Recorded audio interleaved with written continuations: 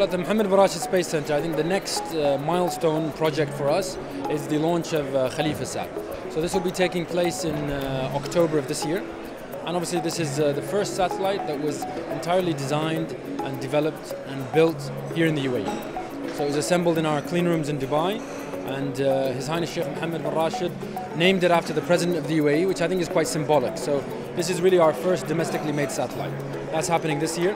We also have next year the launch of Dubai Municipality satellite, which will be really the first satellite that has been contracted by another government department to us as a center to build and develop for them. So that shows you the maturity of space technologies and the usage of space technologies today.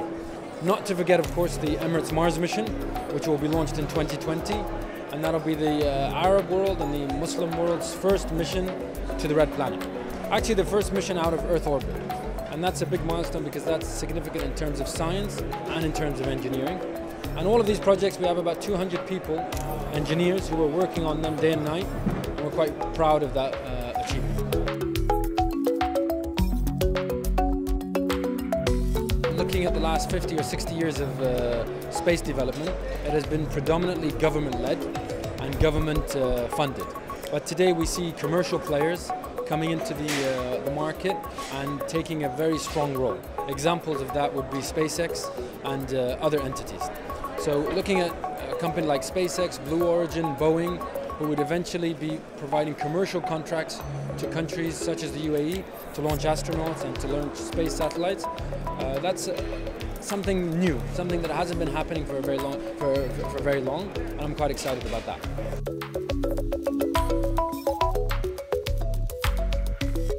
When you look at space in general, if I focus specifically on our organization, we started with international collaboration.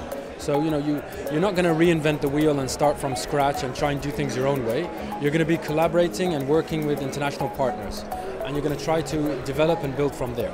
So a summit such as this summit, I think, brings all of the different players, whether they're small, medium, large, in one venue where you can basically network, talk and fix those international collaborations for the future and try and build up from there. So for us as a center, it's very important to come here, cement existing and old collaborations, and also look at starting new collaborations for the future.